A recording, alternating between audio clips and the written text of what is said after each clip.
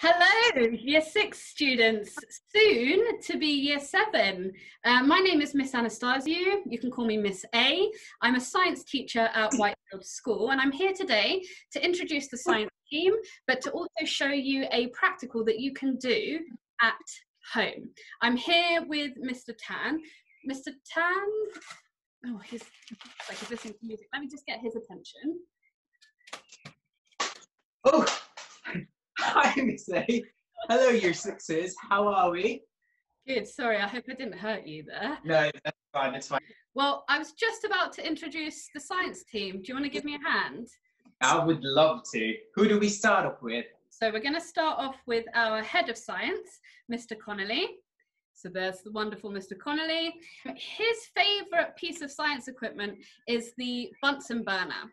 So you'll get to use this when you come and see us in the labs in September. He says it changed everything. Moving on, we've got Mr. Salvetta, our head of chemistry, and he knows a lot of weird and crazy facts. Did you know that until recently, scientists believed that kangaroos didn't fart, and that almost 3% of the Antarctic ice is made up of frozen penguin pee?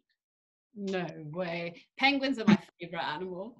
We have Miss Ali, who she loved learning about the human heart when she was at school, and she loves teaching it. And we have Miss Jones, whose favourite scientist is Michael Faraday. Michael Faraday discovered that you can generate electricity using electromagnetic induction, something that changed science forever. Super cool. And then we have Miss Hall, who's got another kind of weird and wonderful animal fact. So snails, their digestive system is a bit weird, and it's not quite where you'd expect it to be, and it ends up that they actually poop on their own heads. Whoa. Yeah. There you go, Year 6s. Next time we have a family get-together, snails poop on their head. And then we have Miss Ahmed. She's actually one of the newest members of the science team. So she'll be starting with us in September. And her favourite element is gold. Favourite piece of equipment, Bunsen burner again. We now have the oldest member of our department, of our team, Mr. J, who loves yoga and meditation. He is a resident physics guru, so he knows a lot about physics. Yes, he certainly does. Mr. Farah, his fact is, and this kind of blows your mind, there are 10 times more stars in the sky than there are grains of sand in all of the deserts and all of the beaches in the whole world. Wow. And lastly, Miss Cannon is our lab tech, whose favorite equipment is also the Bunsen burner. So Miss Cannon helps out prepare all the equipment for student practicals. There you have it, Year 6s, science department. Should we start with the experiment, Miss A? Let's begin. If we were at school, this is the list of equipment that we would be using. We've got our Bunsen burner, which you've seen, a tripod and some gauze, a beaker, so a glass beaker, and some red cabbage, which you can buy from any supermarket, something called a pipette, which would help us to squeeze up the liquid and transfer it to somewhere else. Today we're probably just going to be pouring. Then we've got glass test tubes, a test tube rack, liquids for testing. So you could literally use anything that you have at home. You could try, so we've got some vinegar, toothpaste, mix it with water, any cleaning products, washing up liquid.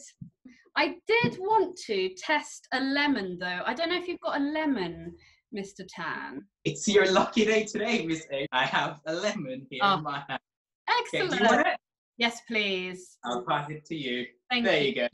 Oh, now we can test a lemon. It's my favourite one to test. The last thing to say is about safety. So we will be using hot water, and I've got my lab coat here, so I am going to put it on. If we were at school, we'd also be wearing science goggles. Mr. Tan's going to wear his safety goggles. If you are doing this at home, Year 6s, please do make sure that you've got an adult with you, because we will be handling some hot water.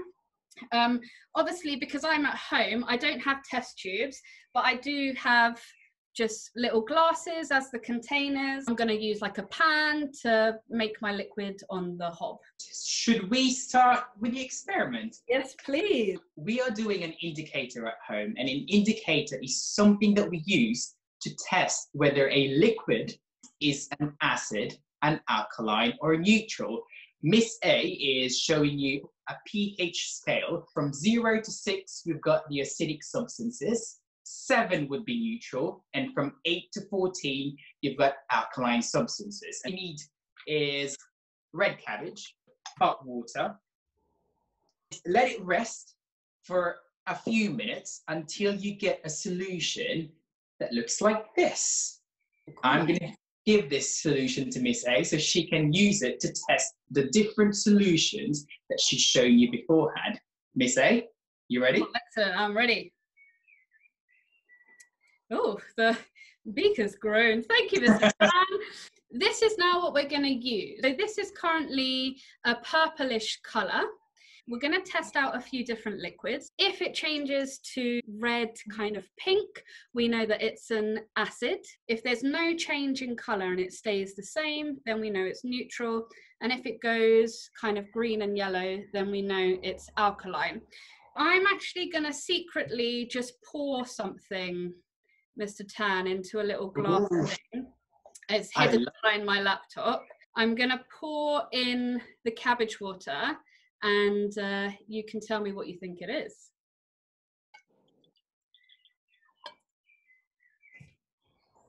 Can we see that?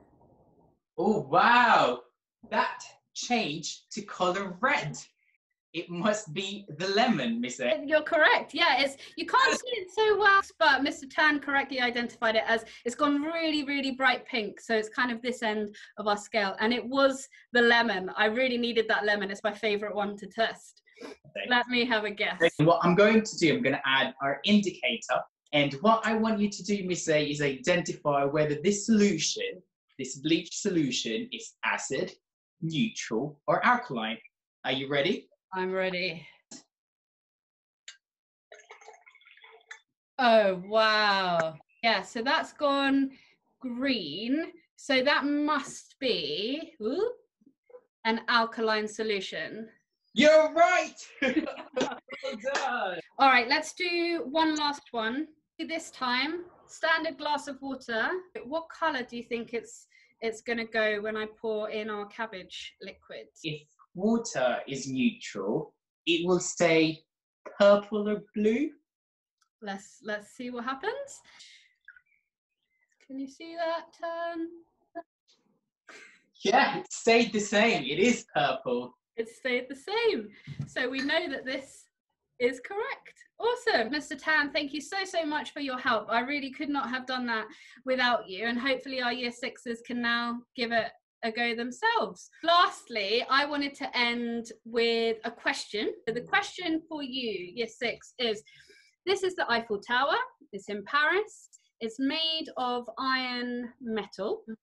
And in the summer, the Eiffel Tower actually gets taller by 15 centimeters. And then in the winter, it shrinks again. So my question to you is, how is it possible that this grows taller by 15 centimeters in the summer? There you have it, year sixes. Put your thinking caps on, and we are looking forward to your answers in September. Shall we do a high five? Let's do a high five, Miss A. This was 3, such a 2, fun. Oh, yeah. Excellent. Thank you so much for watching. Stay safe, stay well, and we really, really look forward to meeting you in September. Goodbye from Miss A. Goodbye from Mr. Tan. Bye. Bye.